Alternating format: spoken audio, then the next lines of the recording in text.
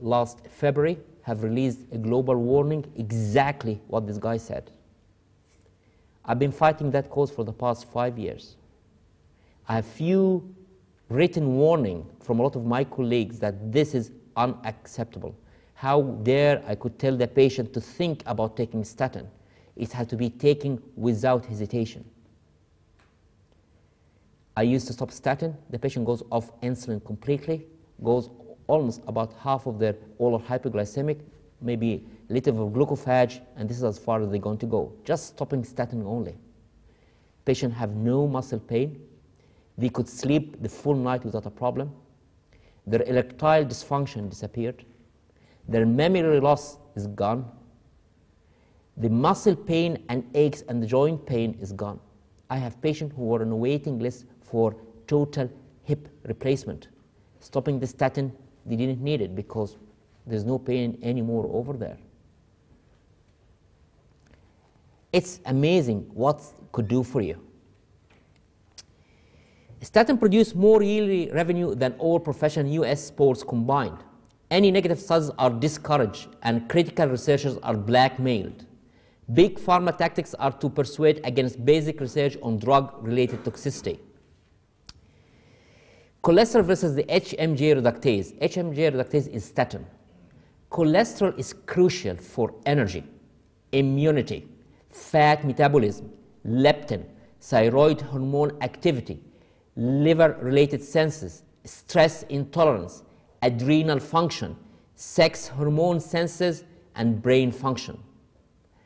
Drugging the HMG reductase, which is statin, without knowing why the body had increased its cholesterol as a compensatory mechanism is a criminal act. What happened that patient come to you in your practice with cholesterol 5.6 or 6.1, without hesitation, you get the prescription out and you give him Crestor 10, Lipitor 40, Lipostat 40, NG10 20, or whatever you're going to give it available on the market. This patient is screaming to you, tell you that investigate me. My cholesterol is high, but that doesn't mean it's bad. It's increased in my body to compensate for something that's going down. Whether your thyroid function is not working, or you have chronic adrenal fatigue, your cortisol level is down, or you could have other problems like heat intolerance, and body's trying to compensate for yourself. And what happened, rather than helping the body, you're giving it in a vicious circle, decreasing the amount of cholesterol more and more. And then suddenly you reach to the stage that, oh my God, I never felt so bad in my life like this. What's going on?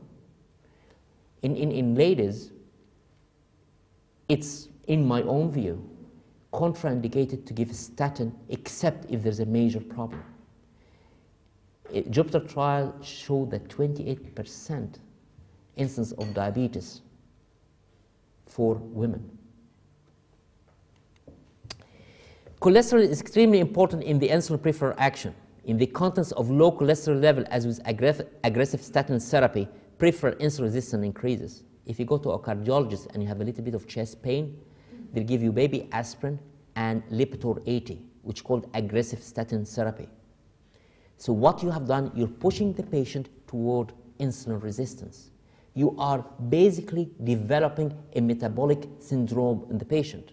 But what you're doing it in your back on your mind, you're chasing the LDL, the HDL, and the total cholesterol, which none of them mean anything.